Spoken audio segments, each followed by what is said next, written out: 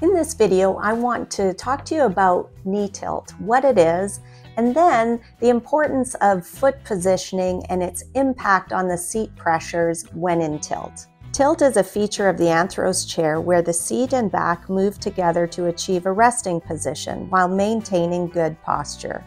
Unlike reclining chairs where the pelvis rolls back and you end up sitting in a C-curve, when tilting back, the legs will raise slightly, which will change the position of the feet and result in high pressures at the front of the legs.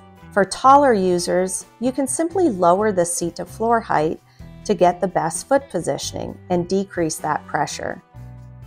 For a shorter user, a foot support should be used to elevate the feet and eliminate the pressure under the legs.